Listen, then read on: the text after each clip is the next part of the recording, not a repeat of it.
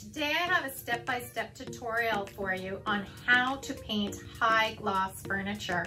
I picked up this little dresser from the Restore and I did a lot of research. I wasn't sure if it was Formica, if it was melamine, if it was laminate, and I found out some interesting things that I will share and explain in the layman's or most simplest terms I possibly can. So stick with me. I'll share what paint to use, the prep, and a whole lot more. Just let me get set up and I'll be right back.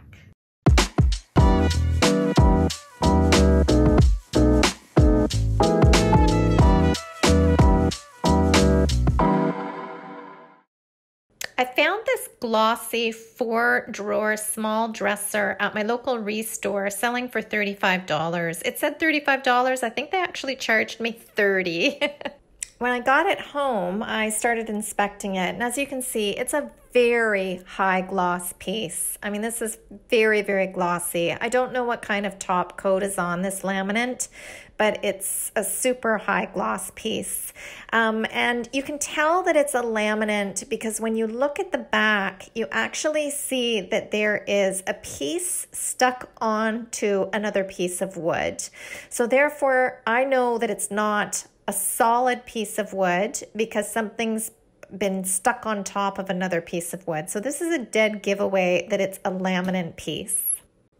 A simple definition of laminate, or of course it's pertaining to laminate furniture in this case, is to cover a faux wood grain with a protective material. And here you can see they did just that because on this side, on the bottom part, after I flip the dresser up, you can tell that it's like a picture of a wood grain. And underneath, it looks like it's peeling and it looks like there's pressed cardboard. And then that pressed cardboard is actually attached to the wood. If this was a solid piece of furniture, the wood grain would not be peeling off.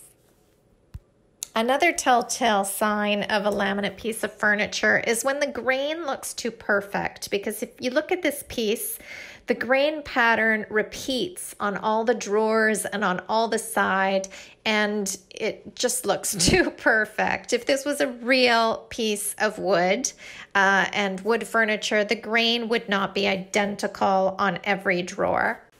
The steps I took for this glossy dresser were repairs first. A few of the drawers just needed a little tightening with some Titebond glue. Then I filled the hardware holes and I took out my DeWalt sander with an 80 grit sandpaper and sanded the entire dresser down. Now this is a good scuff. It's more than a scuff sand actually, and it had to be because there were some scratches on the top and there were actually some bubbles on the top that I needed to sand down as well. Now if this piece had been totally perfect, let's say a totally glossy perfect piece of furniture, and I didn't even need to sand down or fill any of the hardware holes and there was no scratches, no bubbling, nothing, I could have actually forgone the scuff sanding and used a bonding primer such as Slick Stick from Dixie Belle. That bonds to plastic, it bonds to glass, it bonds to tile, and it does bond to melamine or slick surfaces for furniture. However, because this was a piece that did need some imperfections sanded out, I decided to sand and use BIN shellac based primer. And the reason for this is because it has the stain blocking element, because once I sanded through this glossy surface and some of the wood started peeking through, I really wanted a bonding primer, but also one that had a really, really good bleed through stain blocking element to it as well. So here I am rolling on the BIN shellac based primer. I call it BIN, but it's B-I-N. I don't know why I say that in every single video. I have a full tutorial on how to apply this BIN shellac based primer, which I'll actually add to the end credits so you can go take a peek if you'd like. But I like applying it with a foam roller. Usually 2 coats does the job, and this stuff is phenomenal because it dries so fast, and you will be able to see once the bleed through is covered. So if you put a first coat on and notice that there's still a little bleed through beating through, you know it requires a second coat. And 9 times out of 10, once you put a second coat on it and it stays perfectly white, you're going to be 100% assured that no bleed through will rear its ugly head once you paint and top coat. So after I did my first coat of primer and then did all my wood fill corrections, I gave it a good sanding, and now here are the drawers back in my workshop ready for the second coat of BIN shellac base primer. I just took a tack cloth and wiped off all the excess dust and applied a second coat of primer, which is sufficient. Everything was smooth, everything looked all even, and now it's ready for paint. Actually almost ready for paint. Once the second coat of primer is all dried and sanded down, I actually perform a scratch test. And this is just where I take my nail and scratch and make sure that the primer has bonded with the surface 100%. I do this on all my glossy pieces because you really want to make sure that you have a good foundation before you do start painting. I did a short video on that earlier this week, which I'll add in the cards or at the end or whatever, so you can go take a peek. It's all of 2 minutes, but it shows how I do the scratch test, and hopefully it'll be helpful to anyone who is painting a glossy piece and wants 100% assurance that their paint will stick. I found these mid-century modern legs in my inventory, and they're repurposed off another dresser that I did a few years back. I'm so glad that I kept them. They have brass little bottom feet. So what I'm doing is I'm painting the base of them. You can see that I've wrapped the brass area in green painter's tape. And check out this color. It's the first time I'm using it. It's Conch Silk All-in-One Mineral Paint by Dixie Belle, and I am in love, I have to say.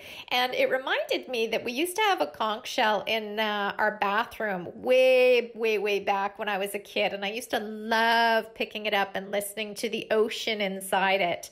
But this color just brought back great memories, and it's just beautiful. So here I am playing with the flow in my spray gun. And if you do use a spray gun and you have control of how much paint actually comes out and the shape of the spray, when you're spraying the inside of your pieces or a lip of a piece, it's a really good idea to adjust that. Then you don't get overspray everywhere, as you're not wasting paint. And I just find it's so helpful to be able to adjust, and it just makes for such a cleaner, better job. So speaking of paint, a common question I always get asked and that I wondered about for the longest time is what type of paint to use on high gloss furniture, whether it's Formica, whether it's melamine, any sort of glossy laminate. What's the best paint to use? Should you use chalk paint? Should you use mineral paint, latex, oil, an enamel, an acrylic? The answer to that is all of the above. It doesn't matter what kind of paint you use, so long as you've done the prep correctly. So if you've given your high gloss piece a good scuff sanding, used a very good bonding primer, have done your scratch test, and you know that the bonding primer has adhered to your piece, you can paint over it in whatever type of paint you like. Here's a quick tip when spray painting your furniture. Rather than masking off all the drawers, what I like to do is just take a piece of cardboard, put it along the lip and then spray. So the cardboard actually blocks any overspray from going into the drawers or going onto the sides or onto the back, as you can see here. And I have to say, sorry about the lighting. You know what? I got this ring light and I still haven't figured it out. Sometimes I have it on too low. Sometimes I have it on too high. I know in this clip it's all blown out, so you can't even really see the spray paint going onto the drawer. But hopefully you get the idea. I found 4 of these old school metal handles that were in my stash for probably 7-8 years now. I got them off an old, heavy, dated dresser, and I just kept looking at them thinking, what am I going to use them on? What am I going to use them on? Well, finally, I found a piece to use them on, and they're made in Canada. Yay! So what I did was I gave them a really good scuff with, I think I used a 120 grit sandpaper, and I just scuffed up all the metal. And then I used Dixie Belle's gold gemstone mousse, and this stuff is phenomenal. It's like liquid gold. It goes on so beautifully, and it really made a huge difference in how these handles looked. I think the gemstone mousse plays really, really well with the brass on the bottom of these MCM little legs that I put on. So I installed the hardware, I installed the legs, and it came together beautifully. Here is the before, and here's the after. I have to say, I'm in love with this little piece. I love the color. I love the gold paired with the conch. It just looks beautiful. I can't wait to hear what you guys think. I hope you found this video tutorial helpful. If so, consider subscribing down below. I also love hearing from you guys. So if you have any tips, tricks, suggestions, or you just want to drop by to say hi, I'd love to hear from you down below. Also, I would love to see you over at salvagedinspirations.com, where I have over 400 furniture painting tutorials teaching you how to make your furniture beautiful. Until next time, stay safe, have a super day, and see you again soon. Bye, guys.